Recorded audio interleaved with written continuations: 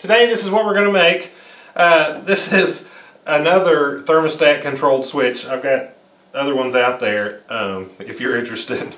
But this one I wanted to make to use in my barn to control a chicken waterer to keep it from freezing up. And it uses a bulb, a thermostat with an outlet. Alright, let's see how we made this. Alright, so we're making a thermostat to control an outlet. This one I'm making to control a submersible heater in a chicken waterer. So if you're interested in chicken waterers, you can watch that video also. Alright, so this is a plate from, just got it at Home Depot. And it's got a place for an outlet and a switch. Actually, if it was an outlet and a blank, it would be easier to work with, but this is cheaper, so that's why I got this one. You could also, I'm going to put an outlet here, and then we're going to mount this over here. But you can actually do this. I have a lot of, these are computer cords, and I have a lot of these. So it's cheaper for me to cut the end off of this and use this with an outlet. You could also buy an extension cord and cut it in half and use a box that was just one-sided and put this in there, and rather than use the outlet, you could just bring the extension cord in and switch it with this and then take it right back out. You could bring it in, switch it with this, take it right back out, and plug it to whatever it is that you're going to heat. But that's not the way we're going to do it today. So, alright, let's get started with this. I guess first thing we'll do is get this mounted. Comes like this. I got it off of eBay. If you search for temperature control switch, this will come up. I paid between $4 and $5 for it. And if it doesn't come up under that, then put in capillary, that's this piece right here, capillary temperature control switch, and it'll come up. Alright, so we're going to take the knob off.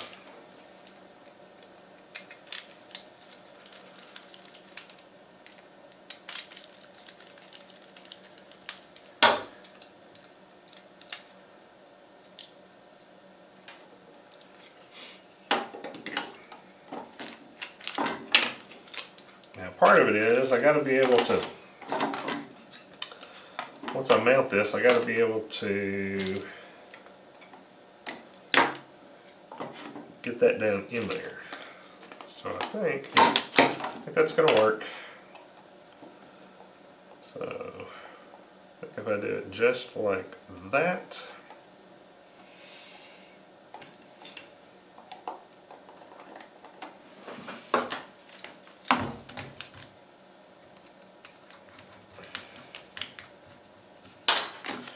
We'll just use this plate as a template to show us where to drill our holes.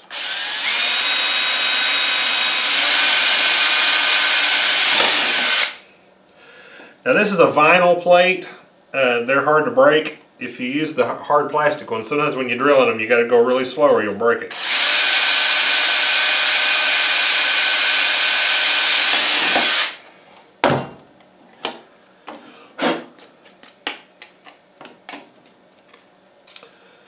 Alright. Ooh. Hope these screws are long enough.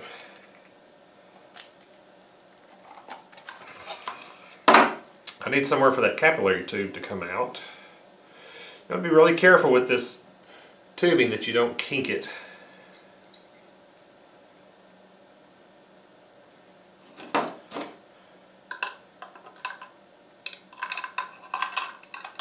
Alright, that's got it down in there.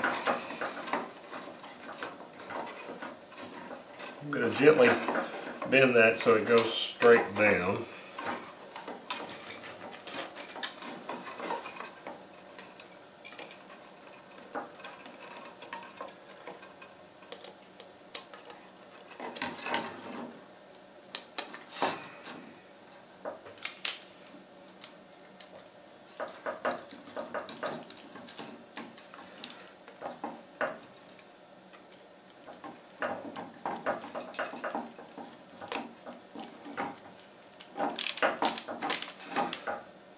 Okay, and the screws were long enough.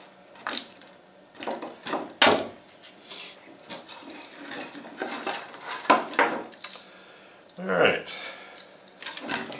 now if that goes there, that goes there. Alright, then we're going to want the outlet like that. Alright, so it's going to mount there. Alright, so let's get this wired up.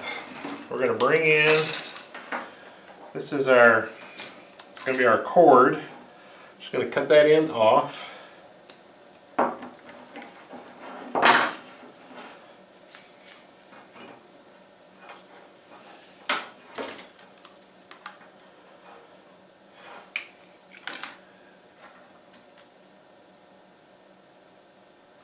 Now I'm not cutting very deep into this insulation because I don't want to cut the wires below. I'm just kind of scoring it.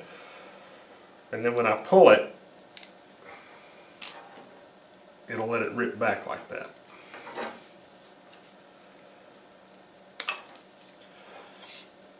If you don't know how to wire electricity, find somebody that does, because you know electricity can be dangerous.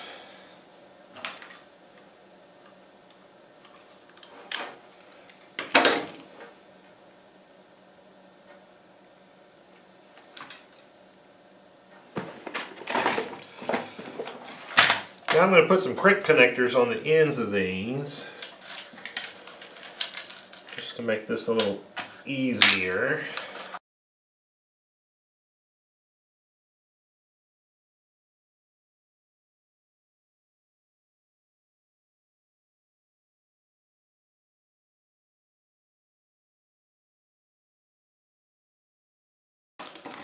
Alright, so now let's get this wired up.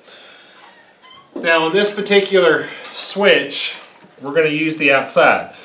This is made so that it will either close the connection when it gets to the right temperature, or it will open the connection when it gets to the right temperature. We want it to close the connection, like flipping a switch on. So we're going to use the two outer ones, and there's a little bit of a schematic here that shows you the difference. So, let's see. I'm going to bring my cord into my box.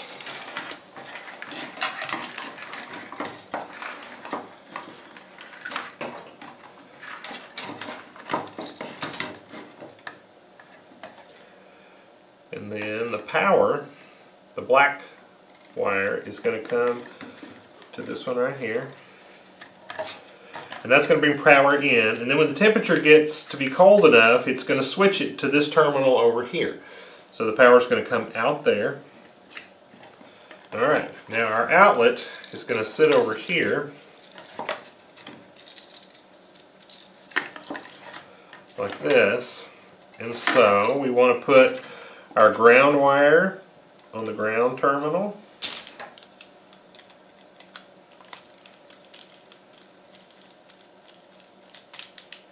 That's the green one. And then we're going to put our white wire on the side with the silver screws. So this side's got silver screws and this side has brass screws. So we're going to put it on the side with the silver screws.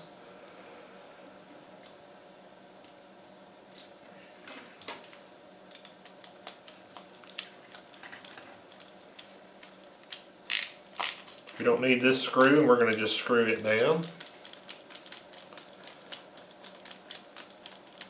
Okay, and then this wire coming off of our thermostat, we're going to bring it and attach it to the brass side, tighten it down. We don't need that other screw, and we're going to just tighten it down.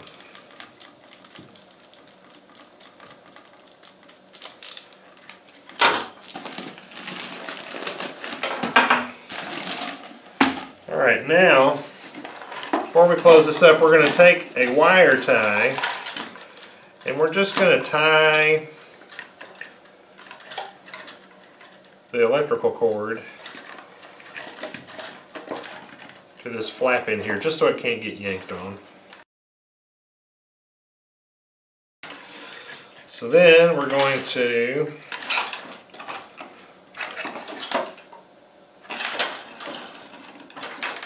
screw in our outlet.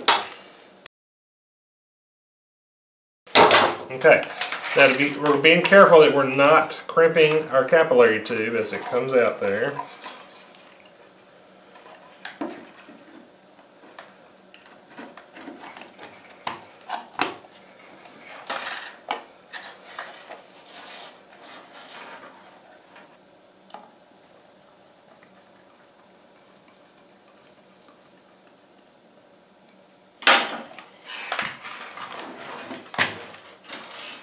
All right, and that's it.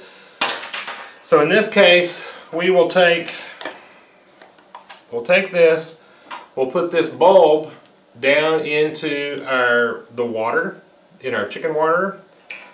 This is where we'll set our temperature, right here, and power will come out right here. All right, I hope this was helpful. Thank you for watching.